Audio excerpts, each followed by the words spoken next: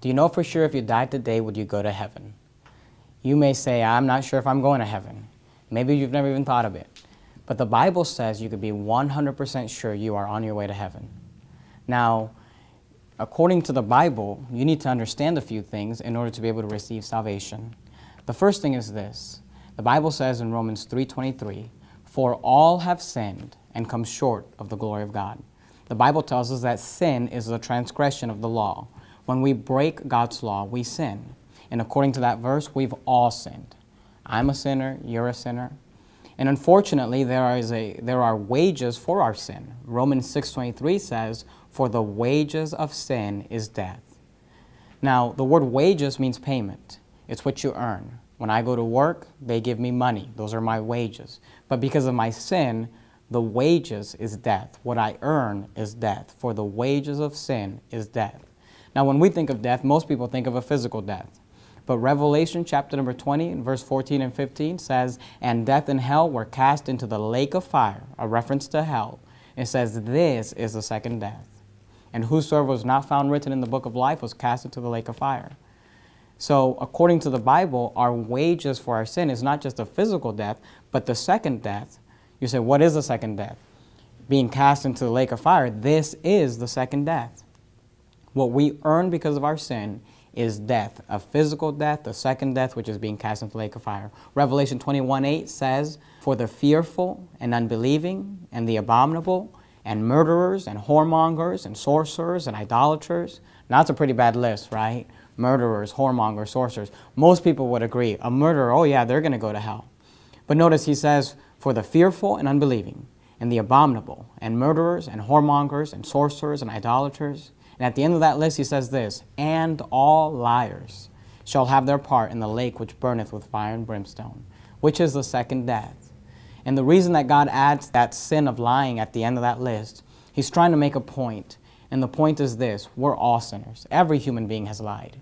And he's trying to say, there is none righteous. We've all sinned. We all deserve to go to hell. Now, that's the bad news. I'm a sinner, you're a sinner, and we're all initially condemned to hell. But the gospel is the good tidings, or the good news. Romans 6:23 says, "For the wages of sin is death." We understand what that means now. But the second part of that verse says, "But the gift of God is eternal life through Jesus Christ our Lord." The Bible says that God has a gift he wants to give you, and that gift is eternal life. Now, in Ephesians 2:8 and 9, the Bible says, "For by grace are ye saved through faith." The word grace means to get something you don't deserve. You didn't earn it, you didn't pay for it. "Are ye saved" is a reference to being saved from hell, because I don't want to go there. I'm sure you don't want to go there. Through faith means, the word faith means to believe. It says, "For by grace are you saved through faith," and that not of yourselves, has nothing to do with you. Here's why: it is the gift of God, not of works, lest any man should boast. A gift is not something you work for. A gift is something that's given to you. Someone else pays for it, but you don't pay for it. If I gave you a gift and asked you to give me money for it, that wouldn't be a gift. If I gave you a gift but asked you to do something for it, that wouldn't be a gift. Now, the gift doesn't cost you anything, but it costs the person giving it to you something. And the gift of God is the exact same way. Jesus had to pay for that gift. Romans 5:8 says, "But God commendeth his love toward us, in that, while we were yet sinners, Christ died for us." John 3:16, the most famous verse in the Bible, says, "For God so loved the world, that he gave his only begotten Son, that whosoever believeth in him should not perish, but have everlasting life." The gospel is this: Jesus Christ was born of a virgin. He lived a sinless life. He never sinned, never did anything wrong. He died on the cross, was buried. The Bible tells us his soul went down to hell for 3 days and 3 nights, and he rose from the grave, not to pay for his own sin because he had no sin. He died to pay for our sins. And see, it's already been paid for. The gift has already been paid for. Now, you got to understand this about the gift. John 3:16 says everlasting life. The gift is everlasting life. That means, the word everlasting means it'll last forever. Life that'll last forever. It's never going to end. John 3:15 says eternal life. Eternal means it'll never end. John 3:36 says everlasting life. Romans 6:23 says eternal life. All throughout the Bible, you find this concept: eternal life, everlasting life, life that will last forever, life that will never end. According to John 3:36, you get it the moment you believe. He that believeth on the Son hath everlasting life. Now, some people think, well, I can receive salvation, but once I have it, if I do something really bad, like commit adultery, like murder, commit suicide, then God is going to take away my salvation. But if he takes it away, then it didn't last forever. See, we got to understand that salvation is not something that we earn. And once we have it, it's not something that we keep. The Bible says in Titus 1:2, it says, in hope of eternal life, which God that cannot lie promised before the world began. See, our hope for eternal life is this: God can't lie. If God promised me eternal life, then guess what? It's eternal life. If he promised me everlasting life, then it's going to last forever. You say, well, what if I do something really bad? Well, it's not of ourselves. It has nothing to do with me. It's a gift that will last forever.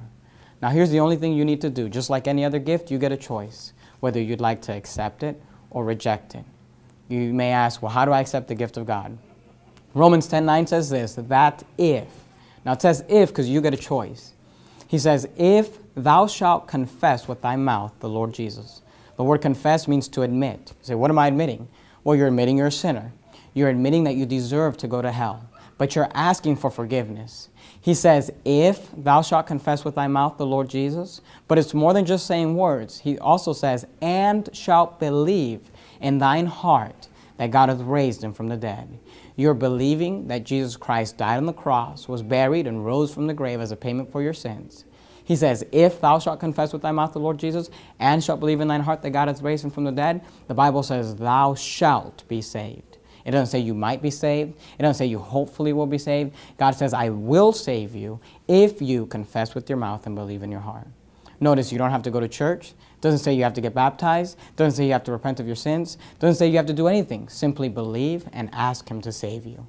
If you believe that in your heart, if you believe that Jesus Christ died on the cross for your sins, was buried, rose from the grave, he wants to give you a gift, it's eternal life, then why don't you just confess with your mouth right now? I'd like to help you form a prayer. If you believe that, why don't you just pray with me right now? Dear Jesus, I know I'm a sinner, and I deserve to go to hell. Please forgive me of all my sin, and give me eternal life. I'm not trusting in my works. I'm not trusting in my religion. I'm only trusting in you. Thank you for saving me. Amen. If you prayed that prayer and you believed in your heart, according to the Bible, you're now saved. You have eternal life. Congratulations.